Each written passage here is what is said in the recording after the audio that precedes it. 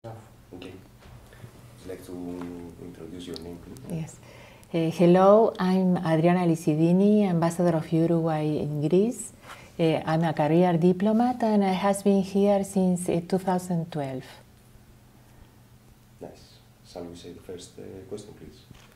Can you please provide us with an overview of the new legislative framework of Uruguay regarding cannabis regulation? What are the main elements? Well, in 2013, Uruguay became the first country in the world to fully regulate all the aspects of a cannabis market. There are three ways for getting cannabis in Uruguay, but you have to be Uruguayan or a permanent resident and over 18 years old.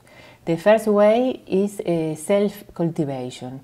So a person can plant, harvest its own cannabis, up to 6 plants per person, but it has to put these plants into a registry to be controlled by an appropriate authority, and it has to be for personal use, only personal consumption, and up to 480 grams per person and per year.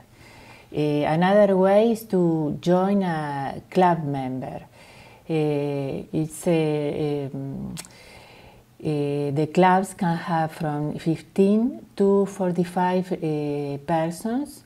They can plant and cultivate and harvest up to 99 plants and also 480 grams per person and per year.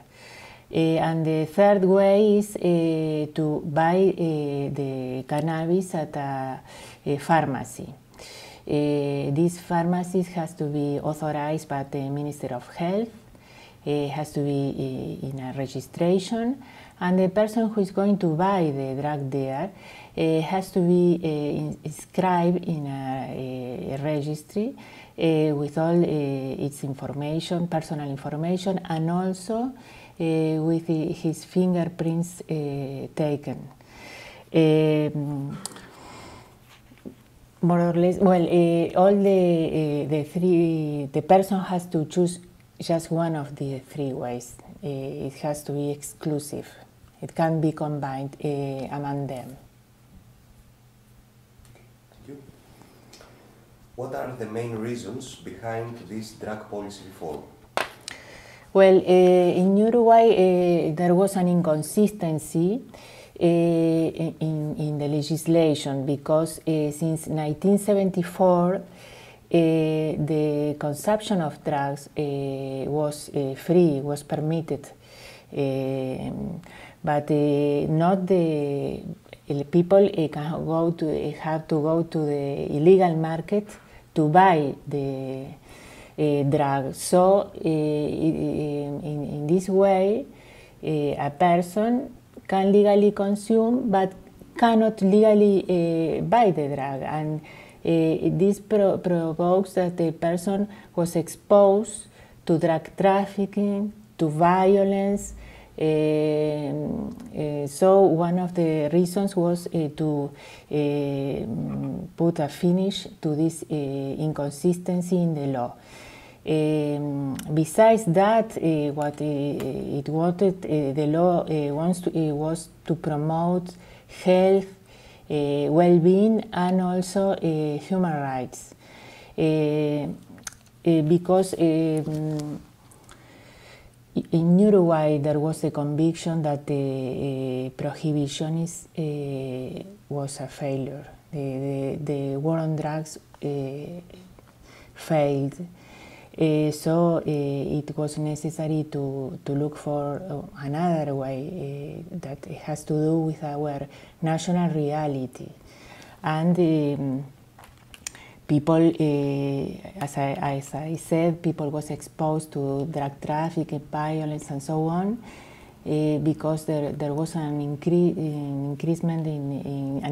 in consumption of pasta base that was too much dangerous, and so people who was trying to buy cannabis was in contact with other kind of dangerous substances. So a national strategy was adopted in 2011, putting the human being in the center of the drug policy. So the approach was prevention and education. Well, this creates the atmosphere, the background necessary to approve the law in 2013. The final question. Do you already have some results, positive or negative, that you would like to share with Greek policymakers and the public?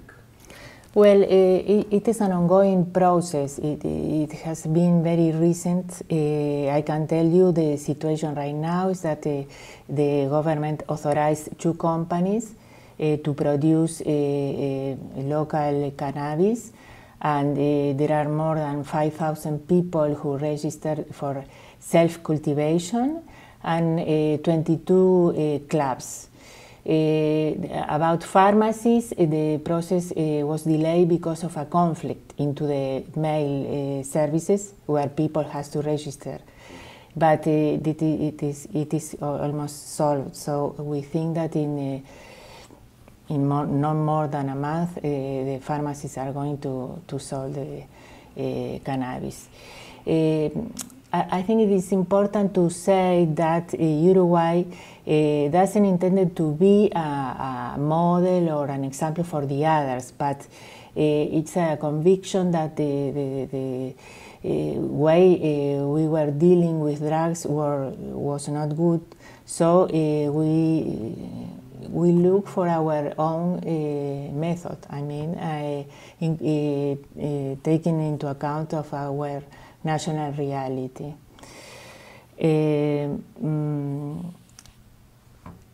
Also, I think it's important to say that at the beginning, Uruguay suffered a lot of criticism by the international community, and in particular, the narcotic drug board on Vienna of the United Nations said that Uruguay was not fulfilling his obligation under the treaties on drugs, and Uruguay is convinced that the most important thing is to fulfill its obligations on the human rights treaties that have precedence over the others, and think that maybe the